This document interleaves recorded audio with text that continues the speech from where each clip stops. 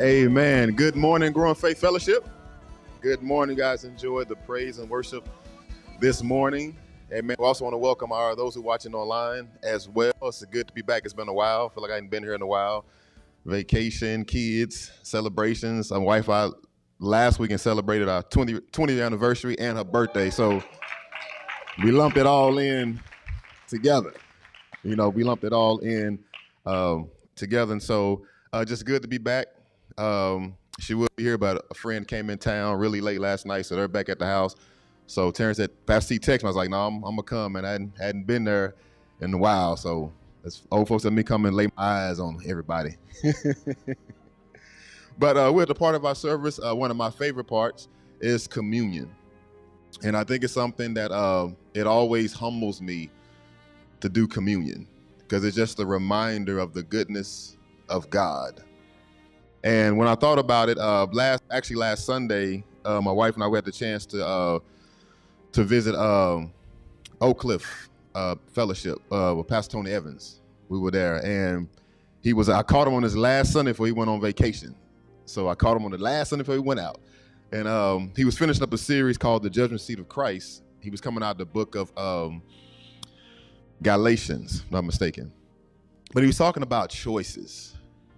And when I think about that, this word choices, that God has given us the freedom to choose.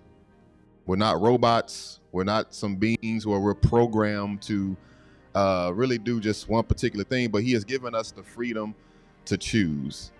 And we started off humanity on the wrong foot.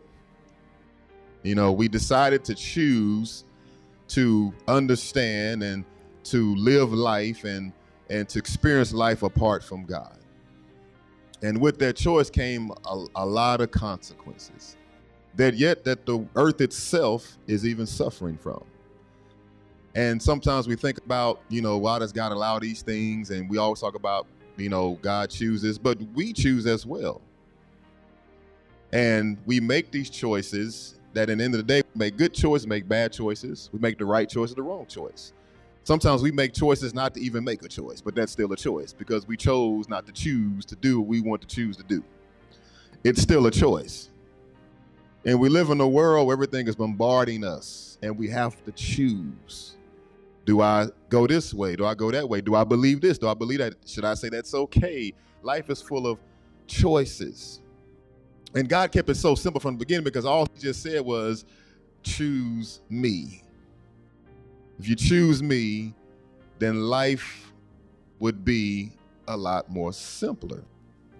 Not that life wouldn't be hard, but it'd be a lot more simpler. And so when I thought about choices, because we made the wrong choice, what God did choose to do besides to end us from day one, he chose to love us. And he chose to save us, to redeem us. And you see it no more evident in John chapter 10. Read this real quick and I'm going to go into the communion. John chapter 10, verse 17 through 18, Jesus says, he's talking about the good shepherd. That's what he's talking about in this whole text, the good shepherd. He says, the Father loves me because I sacrifice my life so I may take it back again. No one can take my life from me. I sacrifice it voluntarily. For I have the authority to lay it down when I want to, and also to take it up again. For this is what my Father has commanded. Jesus is telling disciples and those listening that I have the power to choose. What greater power to choose when I die? None of us have that power. We try over years to stay healthy, work out, Brother John, and we try to eat right. We try to do things because really deep down inside, we're trying to live longer on this side. If truth be told, we want to look young, feel young. I worked out with my son last week. We did a leg workout, and it's a week later, and my legs still hurt. Because I reminded myself, you're not 24 anymore, you're 44. Back then, Rob, I could work out, and 2 days later, man, since I was struggling. I'm still struggling a little bit. It's getting a little bit better. But we do things because we want to extend our life here. Because the reality is that we know we don't have the power to raise ourselves up when we die. And Jesus says, which is so confirming, he says that no one takes my life. I choose to lay it down. Not because it benefits me, because it'll benefit you. Let us have the mind of Christ to lay down the old things. Let those things die away. And I love because if Jesus had not decided to lay down his life, there would be no hope for us. There would be no hope. And so he goes into the Last Supper. He's telling his disciples. Now remember, he just preached this thing to them. And then now he's talking about the time has come. I'm about to lay my life down. And for some reason, I guess they weren't paying attention in class. They were sleeping because Peter's like, ain't nobody taking you out, Jesus. Well, I did tell you not too long ago, they're not going to kill me. I'm going to lay my life down. That's why you should be woke in class when the teacher's teaching. And he was asleep. I guess he was dozing off. And Jesus reminds him, no, what I said, it's about to happen. You're about to witness me lay down my life. Because I know I have the power through the Father to pick it back up. And so when we take communion, we take the bread. He said, this is my body. When we eat this, it's a reminder that Christ chose to be beaten. He didn't knee on matrix and dodge the whips. He sit there, like Kevin Hart said, he did it with his chest. He took it. He chose to be beaten. They cut his flesh. They mocked him because he allowed them. He chose for them to do it. And he blessed it. They took the cup, said, this is my blood. And he chose to bleed for us. He chose to allow the wounds, the whips to hit him and pierce his flesh back and let the blood run. He could have just seized it up and stopped the bleeding, but he allowed his skin to be broken and for the blood to run out because he loved us. Amen. They took the cup and they drank. Let us pray. Father, we thank you today. We thank you for choosing salvation for us. We thank you for choosing to pay the penalty that we could not pay. We thank you for choosing to afflict pain on your own body so that we may not experience the judgment of you. We thank you, God, that you chose love. We had nothing to offer. We still have nothing to offer, but you chose us. Thank you today, God, for choosing us. And God, we choose to follow you. We choose to surrender. We choose to humble ourselves before you. Even today, God, we choose to open our ears to hear your word. Open our hearts today, God. Open our eyes. Give us a spirit to receive what you have today. Bless the man of God as he come and speak life into us through your word. We choose, God, to receive your word today. And these things I pray in Jesus' name. Amen. Amen. Praise God. Hallelujah. Amen. Come on, somebody give God praise today. Amen. Aren't you glad that he chose to forgive your sins? I thought I'd have a few more people more excited about that. Praise God. Aren't you glad that he chose to forgive your sins, your iniquities? Amen. I am so grateful for God's goodness towards me. And man, when I think about his goodness, my soul leaps. I am full of gratitude and thanksgiving, and I'm just very thankful to be here today because it didn't have to be. There was nothing that I did to earn the right to be here, but it was by his grace and mercy. Praise God. It says it is because of the Lord's mercies that we are not consumed. Amen. Praise God. Hallelujah. Well, I'm grateful to be able to stand before you today and get ready to get into the word. Before I do, I wanted to share a couple of announcements with you. Announcement number one, wanted to let the parents know, don't fret. Student ministry comes back next week. Come on. Come on, parents. Won't you celebrate that today? Kids, we're excited. We're looking forward to it. I had one of the youth walk up today and say, are we going to that room today? And I said, well, not today, but starting next week, you're going to be back in student ministry. Can we celebrate that for a moment? Praise God. Hallelujah. Want to also bring to your attention that we're in the midst of praying about something in particular that I want to invite you to be praying about. And it's what we refer to as project renovation. As many of you know, coming out of the pandemic, there's a lot of changes when it relates to ministry. A lot of things have changed.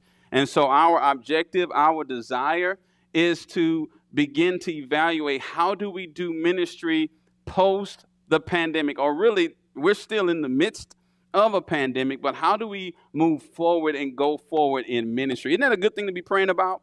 Yes, we want to be skillful in how we reach our community, skillful at how we do ministry. And so in the midst of that, we're not changing the message, but we may have to change the method.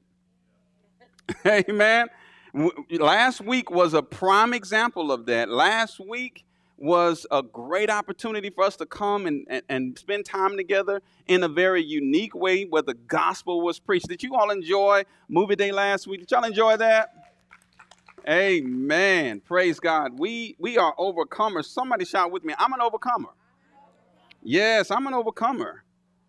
And we got the chance to see that illustrated last week, and so we just thank God for that. Another thing I would like to share with you is I want to say thank you. I want to thank you for your continued partnership, and here's why.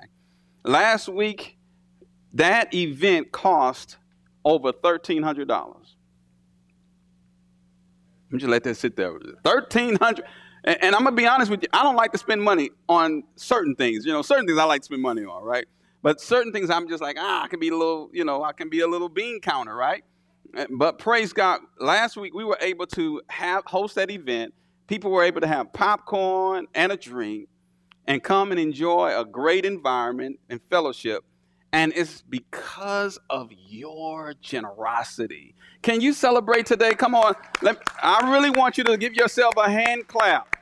Praise God. And there are so many other things that because of your generosity, we're able to do. We're able to partner with an organization that I work for called Care Portal, where we're able to help families that are in crisis, children who have been separated from their families, children who are in the midst of financial hardship and the burden that comes with that. Is because of your faithfulness that we can do that. And I just want to celebrate you today. Praise God. And do you know there are people that come and help set up? This is not something that just happens automatically. This is not something that just poof, man, praise God, we got lights and we got cameras set up and shared. That requires, somebody shout with me, work. Yes, and so because of faithful work and serving of individuals, I just want to celebrate you and give God thanks for your continued contribution. Amen. Well, praise God. Well, let's get into our word today. I'm so excited about today's message. We're celebrating and going through a new sermon series called Pursuit. And Pursuit is ultimately about the kingdom of God and how the kingdom of God changes everything. I've been asked, if the only thing that you could preach for the rest of your life, what would you preach about? And the one thing that I would preach about would be the kingdom of God. And here's why. Jesus, his entire ministry was marked by teaching and preaching what? The kingdom of God. And so what we want to do is we want to be faithful to the word of God and teach the things that Jesus taught about. I know that we want to live our best life now, but can I tell you, Jesus wasn't thinking about your best life now. He wasn't. Jesus said, the thief comes to steal, kill, and to destroy, but I have come that you might have life, and life what? More abundantly. Can I tell you, he wasn't talking about cars and shoes and clothes, but he was talking about living a life that's meaningful, a life that is impactful, a life that will live beyond our present reality. And that's, I don't know about you, but that's what I want for my life. And so as we talk about the kingdom, the one thing that I hope that we understand is that the kingdom changes everything. It's the kingdom of God that changes everything. And I realize that people are in search of something. And people may not realize what it is that they're looking for, but they are in search of something more. In fact, that's what our mission as a faith community is that we are leading people searching for more into a thriving relationship with God.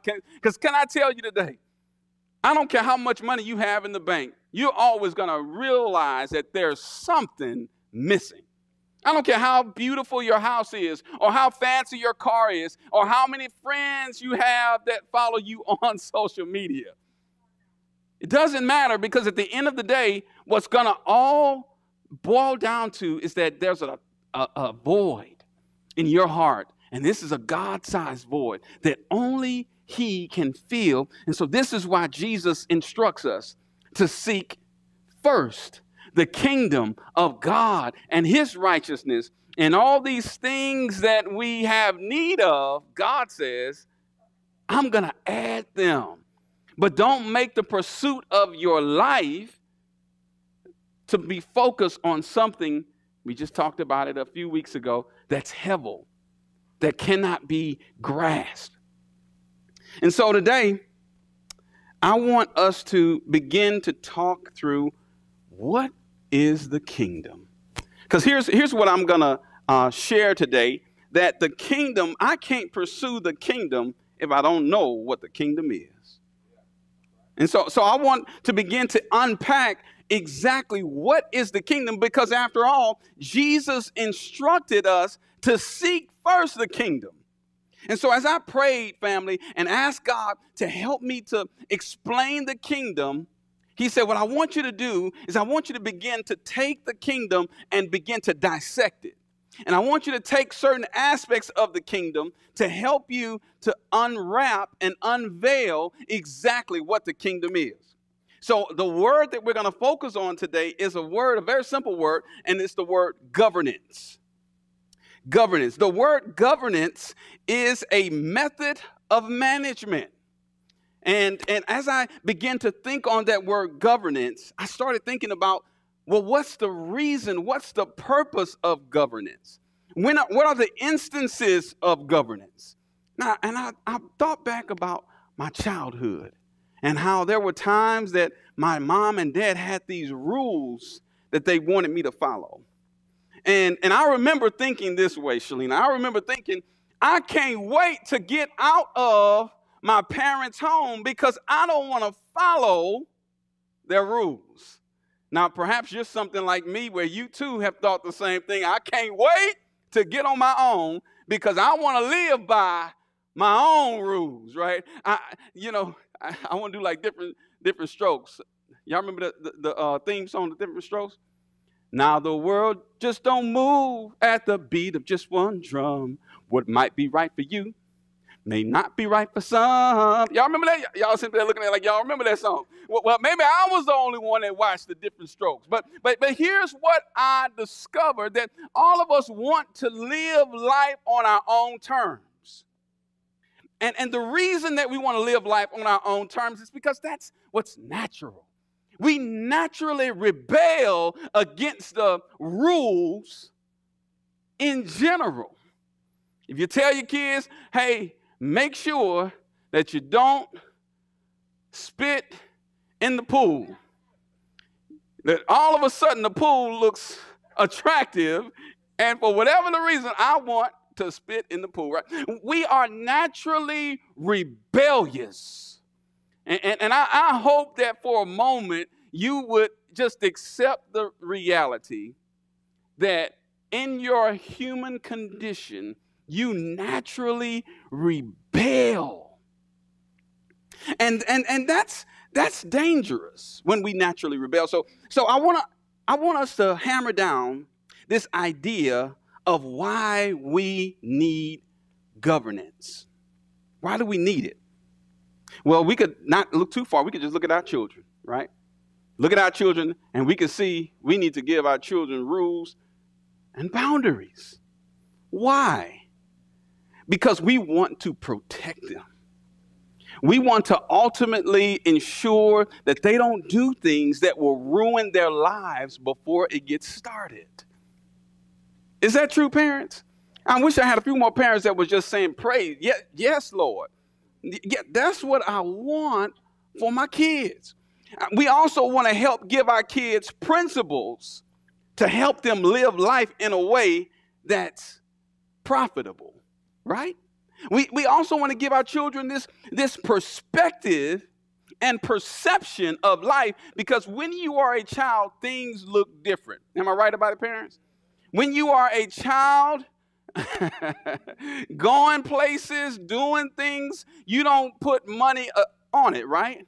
I remember when my brother told his kids, hey, we're going to go to Disney World or Disneyland. I don't know which one it is. I get confused. Is it the one in Florida or is it the one in California? I'm not sure, but it was one of the Disney places. But what I understand about Disney, whatever, I understand that Disney is expensive. I understand. Sorry, I knew I'd get a good witness. I see a couple of heads. Yes, Lord, it is expensive. And when my brother shared that, hey, we going to Disney, whatever, my niece started telling people, we going to Disneyland. Is it Disneyland? Or was it Disney? No, say y'all looking like the world, brother. It's Disney World. She started telling everybody we going to Disney World. She's only focused on Disney World. Whereas my brother, he thinking about how much it's going to cost, how we going to get there, what we going to do when we get there. You mean to tell me they got these passes that you got to pay extra for to skip the lines? Oh, man, he's thinking about all of this while my niece, she don't have to worry herself with all of that, right? So what I'm trying to say is that we see the world differently when we don't understand perspective. But here's what grandmama used to say, you'll understand it better by and by. And so when we talk about governance, governance is a method of management. And it's a method of management to help us to be protected, to have the right perspective, to develop principles that's going to help us live a life that's healthy. So the number one reason we need governance is because of our hearts, our wildly hearts. So in Jeremiah 17, verse 9, it says this about the heart. It says the heart is what? Deceitful above all things and desperately sick. Can I tell you today, and I hope this encourages you, our hearts are desperately sick. Our human heart desperately needs the governance of the Word of God, because otherwise, without it, we'll do things all messed up. Now, let me see if I can help you to understand where I'm coming from. So I have the privilege of serving on my HOA board for our community. And our HOA board is designed to give structure to our community. And sometimes what happens is that people want to do things that are outside of the governing documents. The governing documents is what we refer to as our bylaws. And the bylaws give structure and responsibility of people that live in the community. Is that making sense so far? Well, every now and again, people get upset with us as the as the people that are on the HOA board. They get upset with us for what's in the governing documents. As a HOA board member, my only responsibility is to execute what's in the governing documents. So that protects us from people having their own opinion, Because imagine if there were no HOA governing documents. People would do whatever they wanted to do. And I'm going to give you one example. They'll stop cutting their grass. Some people. They'll paint their house any way that they want. They'll have all kind of animals and pets, lions, tigers, and bears. Oh my.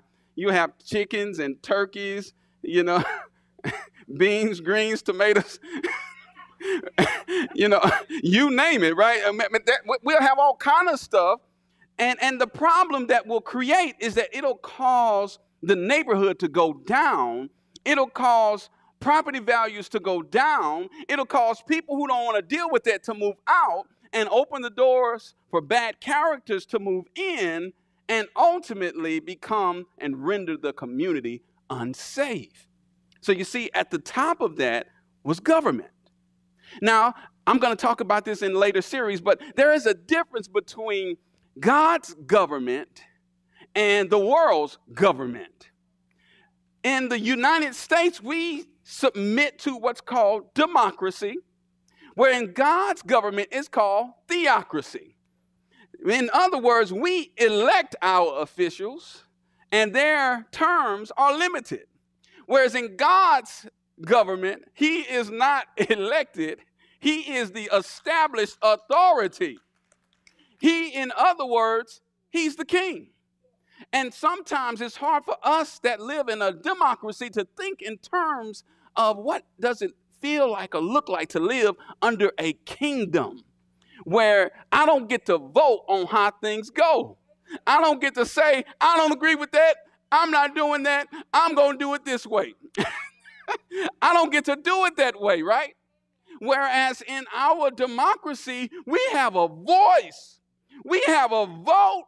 And I don't like what this politician is doing, and I'm going to vote him out.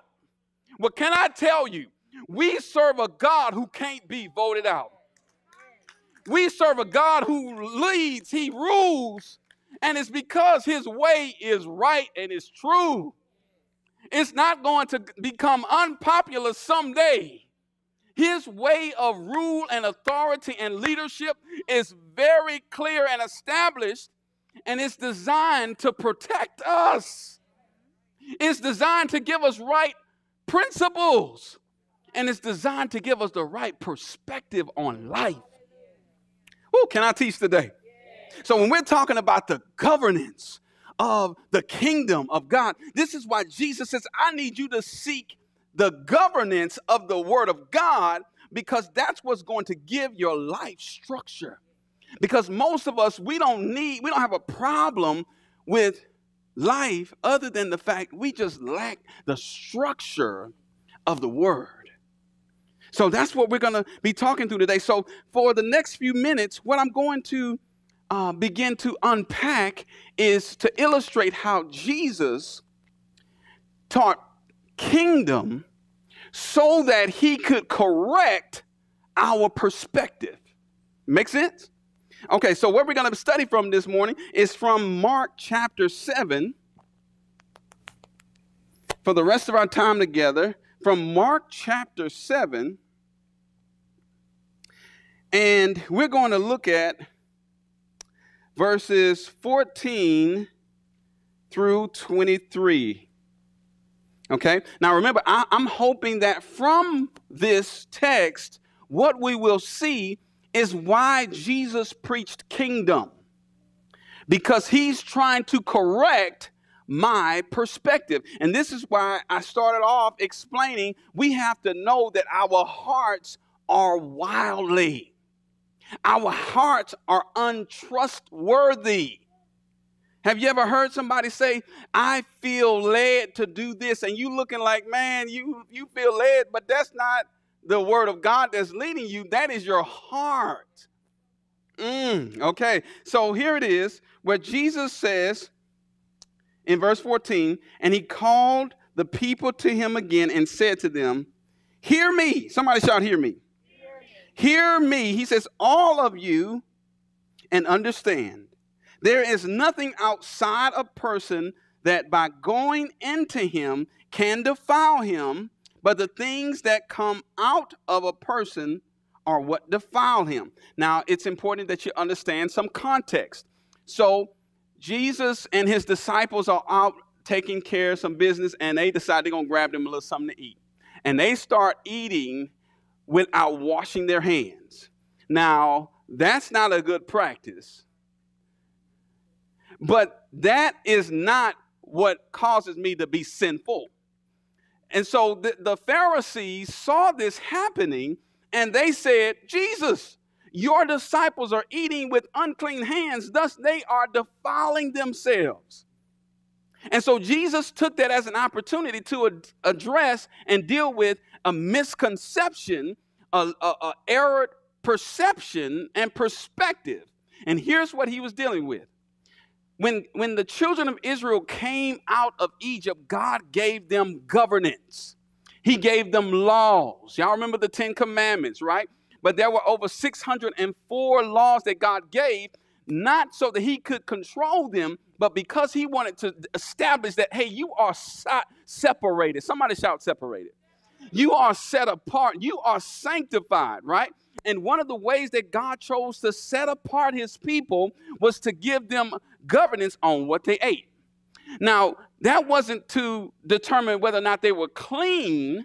That was to demonstrate that, hey, here's where you are different. And I don't know about you, but sometimes on this journey, I feel different. Is there anybody here today that feel different sometimes? Right? You at work, you in your community, and you're not responding the way other people are responding. You're being mistreated, dogged out, talked about, dealing with issues, and yet you are still trusting God and not lashing out. Aren't you glad about being different today? Praise God. Right? The reason that you're different is because you're living under a different kingdom. And because you're living under a different kingdom, you're living under a different perception, perspective, principles, and practices, right? So Jesus is beginning to explain, hey, listen, y'all think that what causes a person to be defiled is what goes into him. Well, I'm here to tell you today that not what goes into you is what defiles you, but it's what comes out of you. Come on. So Jesus is getting ready to correct a false perspective. Woo! I'm just going to preach today myself happy today. Because I don't know about you, but there have been things in my life that the Holy Spirit has come and arrested me and said, hey, this is how you're thinking about it, and you're wrong. This is how you see it, and you don't have the right perspective of it. Can I define perception for a moment? Perception is a lens or mindset from which we view life. We believe what we perceive to be accurate, and we create our own realities based on those perceptions. Have you ever heard it said that a person's perception, help me, is their reality, right? This is what I perceive, and this is what my reality is. I always like to tell this story to illustrate this. We had a cousin that came in town, a great man of God. I love this brother. And so Cindy and I, we were newlyweds, and all we had was a one-bedroom apartment. But we invited him to come and stay at our apartment, and we slept in the living room on the sofa, and he slept in our room. And that morning, he was getting ready, and I kind of caught a glimpse of him getting dressed in my room or putting his stuff in his bag. And what I saw was he was tucking away this bottle of Curve cologne in his bag. He was tucking it away. I thought, that's strange. I have some cologne just like that. And so we took him to the airport, and later, a few days ago, I was looking for my Curve. And I instantly remembered I saw him tucking away Curve in his bag. He done stole my cologne, is what he stole my cologne, and instantly my perception of him began to change. And I started thinking, he's supposed to be a man of God. And before I knew it, I had reduced him. I mean, he was up. Boy, I had brought, isn't that what we do to people? We don't know what's going on in their life. We make decisions based on them, and we reduce them. We bring them on down. And I brought this man all the way down. And later that day, I was getting ready, putting me some lotion on. I grabbed the lotion, and behind the lotion was my cologne. You see, my perception was my reality, and here it is, even though it wasn't true. And there are things about our perception that's just wrong, and we don't know it. So Jesus says, I need you to seek the kingdom because that's the only thing that's going to correct it. Come on, give God praise right there. Come on. That's the only thing that's going to get my perspective correct, right? Because when we're talking about perception, although our perception feels real, and I don't want to discredit the fact that it feels real. You can't tell me you're telling me that what I just saw was not real. I'm telling you it was real. But it was real to me, though it was fake. And there are things right now that we're facing that what we need is a correction in our perspective. This is how Jesus in Matthew 6, when he leads up to talking about seeking first the kingdom, this is how in Matthew 6, Jesus says, listen, the Gentiles worry about what they're going to eat. The Gentiles worry about what they're going to wear. The Gentiles worry about their lives. He says, but I need you to get your perspective and your perception altered, because if you understood that you are a child of the King, that you are a citizen of the kingdom of God, then you wouldn't worry the way you do. And so this is why I say Jesus tells us to seek the kingdom, because when we seek the kingdom, it alters my perception. It alters my perspective. It gives me principles to live by. And as a result, it governs my practices, because I am a child of the King. So now, with that being said, let's just see if we can extract some principles from the text. Because Jesus says in verse 15, there is nothing outside of a person that by going into him can defile him, but the things that come out of a person are what defile him. Verse 17 says this, and when he had entered the house and left the people, his disciples asked him about the parable. Now, this messed me up, Chuku. This messed me up.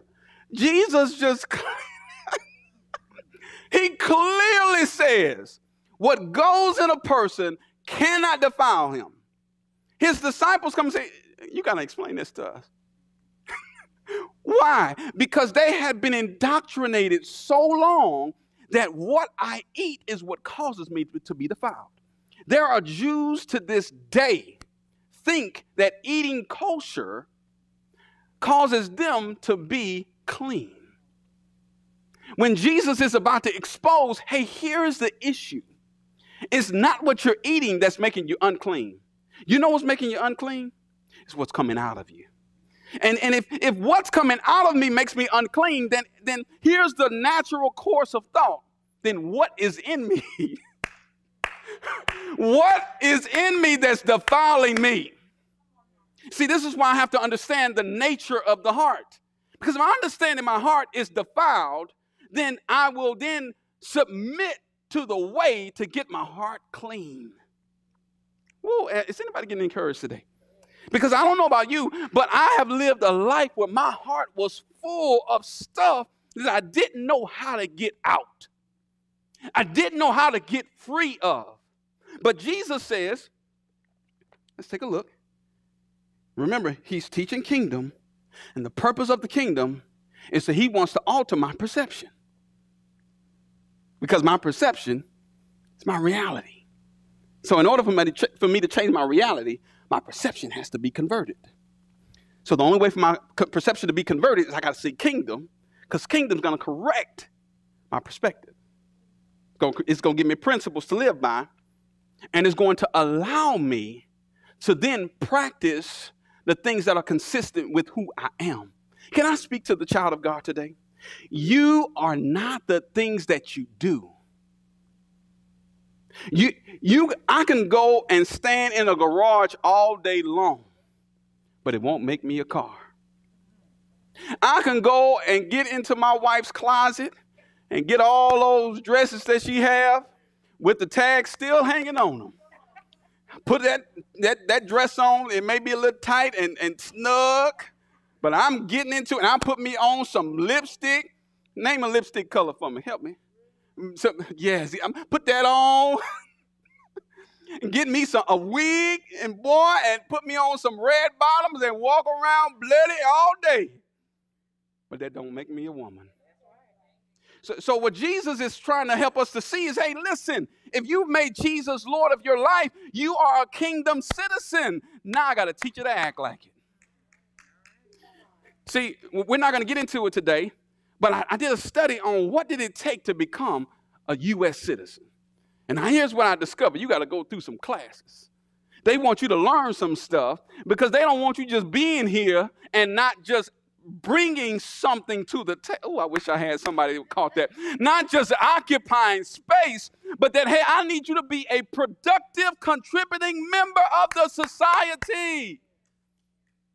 I don't want you just to exist. I have a purpose, a calling, because if there's something special and unique about you, then you can bring something to the table. Come on, elbow your neighbor, tell them, you got something in you. Come on, tell somebody else, you got something in you. No, I can't hear you. Tell them loud. Tell somebody behind you, you got something in you. Yeah, and the kingdom needs it. So Jesus is trying to break through this false perspective of life, and he's telling his disciples, look at this. In verse 18, he says, and he said to them, are you also without understanding? Jesus is surprised. Like come on, y'all been, come on now, you don't get this? Jesus said, okay, let me explain it to you. Thank you, Lord. I'm so glad, because this is me. I'm one of the disciples, you know. Jesus then showed it to me, revealed it to me, sent me 2 angel appearances, and I'm still like, I don't get it. It's not clicking. So Jesus says, since it enters, listen, he says, then are you all without understanding? Do you not see that whatever goes into a person from outside cannot defile him? Now, Jesus is not talking about being healthy, because there are certain things you ought not put in your body. That's just in general, right? I can't enjoy swine, because if I eat it, it's going to mess my stomach up, right? And it could be the fact that swine eat anything. Okay, I knew I'm going to get no amen right there. Y'all look like, I want my bacon. I don't care what you're saying of it. I want my bacon, Pastor. I do. Praise God. But look at what he says. He says, since it enters not his heart. There it is. Jesus is identifying. Here's where the defilement is. It's in the heart. You see it? And then he says, but his stomach, whatever goes into his mouth, goes into his stomach, not his heart. And it says, and it is expelled, right? You have a bowel movement, and whatever you ate is gone, right? It went into the belly, and it was processed, right? He says, thus he declared all foods clean, referring to certain foods. Again, Jewish law, they couldn't eat, right? Now, some of you, some of us would not make good Jews. We gonna eat whatever. It doesn't matter. I'm just gonna eat whatever I feel like eating, right? But he says he's declaring all foods clean, and he said, what comes out of a person is what defiles him. For from within, out of the heart of man, come evil thoughts, sexual immorality, theft, murder, adultery, coveting, wickedness, deceit, sensuality, envy, slander, pride, foolishness. I just gave a pretty good little suite of things. And I don't know about you, but when I read the list, I was just like,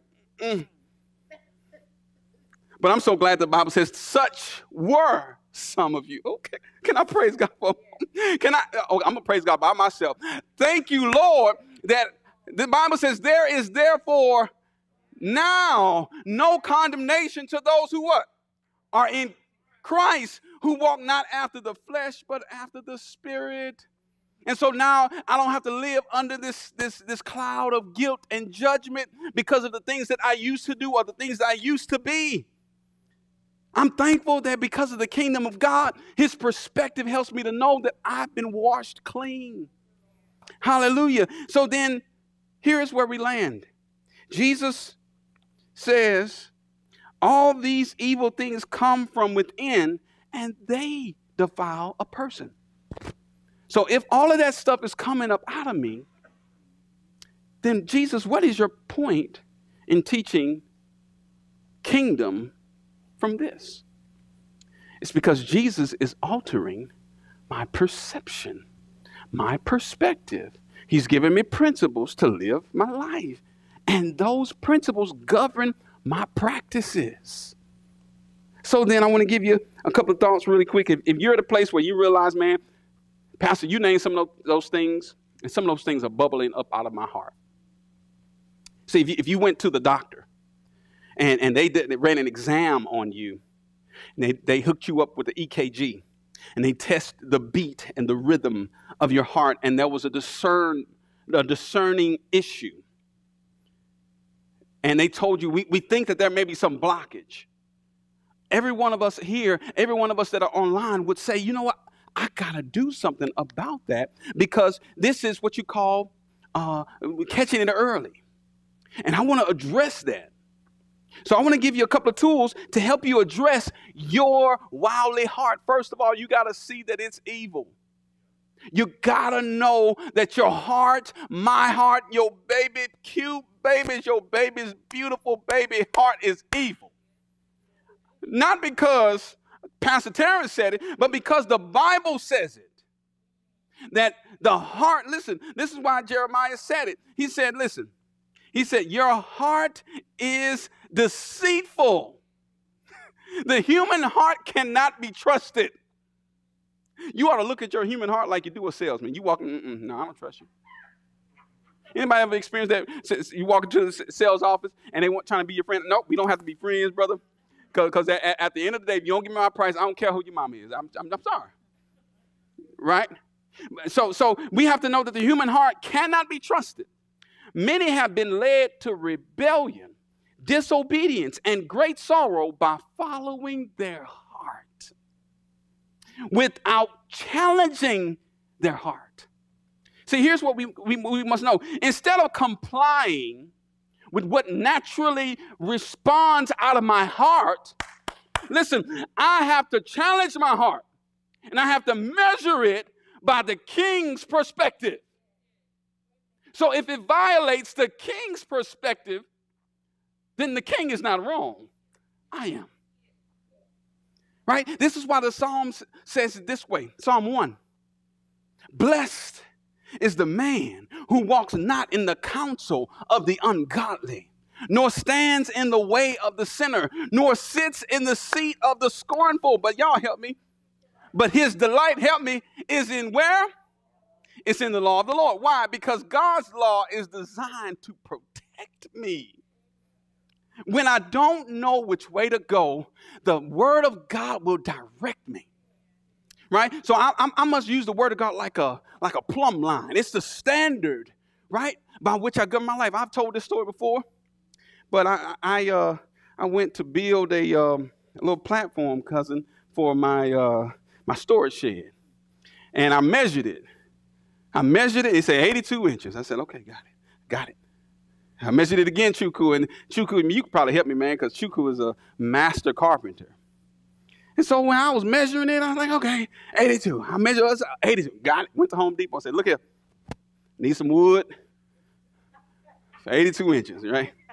So when I got home, laid my wood out, I said, yep, it's 82 inches. All right, praise God, I got it. So putting together the wood.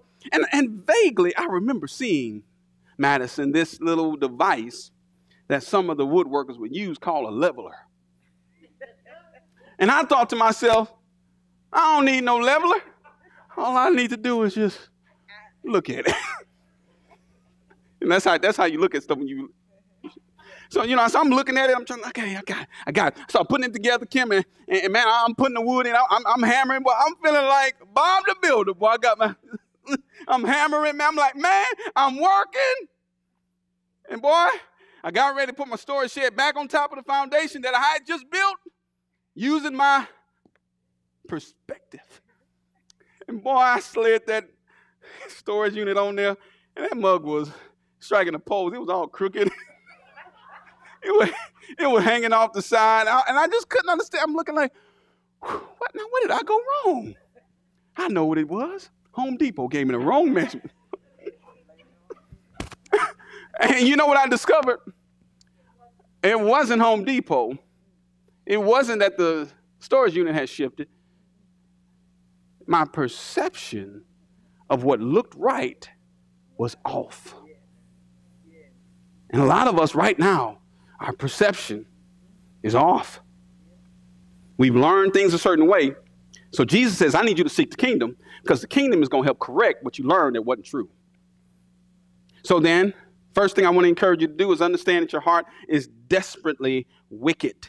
It's deceitful, and it cannot be trusted. And so instead of complying with our heart, we must challenge our heart and measure it against the king's perspective. Second thing I want to encourage you to do is understand that the human heart requires regular renewal. Paul tells the church at Rome, he says, listen, be not conformed to this world system. Why, Paul? Because while you may be in this world, you're not of this world. While you may live in the United States, you have a higher kingdom that you are subject to called the kingdom of God. And so it doesn't matter what the kingdom of the United States dictate, you still have a governance that's not based on the United States alone. Jesus says, seek first. There are things about the United States that's okay, it's cool, but then there are other things that say, nope, I can't go with it because the kingdom that I'm submitted to is higher than yours. So then I must regularly renew my heart. He says, don't be conformed to this world, but be what? Transformed how? By the renewing of your mind. Why? Because your perception has to be changed. And last thing I want to give to you as we close up is that the scripture says that the heart is deceptively wicked. Who can understand it? Seek God for wisdom. Family, I want to call attention to the fact that in the kingdom of God, there is government designed to govern my life, to provide protection for me, to give me practical principle for life on this side, to alter my perception, that'll give me and clearly give me principles and practices that will determine the quality of my life here on earth and the life to come. So you see, there are many of us today that may be living in this world unaware that there is a world to come. Unaware that someday we will stand before God. And we will have to give an account for the life that we've lived here on earth. You see, in the kingdom of God, there is a judicial process. And the judge cannot be swayed, cannot be convinced without the attorney who can stand in proxy for you. And this attorney that I'm referring to is an attorney who has never lost a case. This attorney knows the law of the kingdom, and he understands that because of his spilled blood, because of his sacrifice, all who are in Christ are acquitted of all wrong. So when you stand before God, will you have that attorney on your side named Jesus, who will plead your case to the Father? And when the Father looks at you, he would not see all your sins, all your guilt and shame, all the evil that has bubbled up out of your heart, but he'll see a vessel that is covered by the blood of Jesus, washed white as snow. If that's you today, I would invite you to pray this prayer with me. Lord Jesus, I know that I'm a sinner I know that without you, I am lost. Forgive me for my sins. Come into my heart. I make you my Lord and my Savior.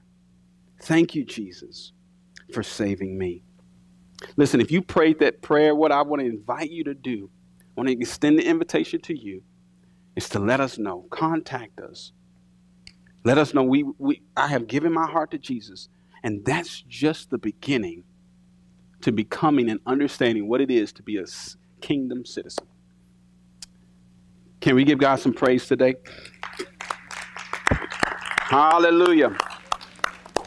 Well, family, we thank you so much for giving us a little extra time today to really try to establish this sermon series called Pursuit. And for those of you who are joined us online, we thank you so much for your presence here. We're going to end our broadcast at this time. We'd love to make contact with you. Please reach out to us. For those of us who are still here,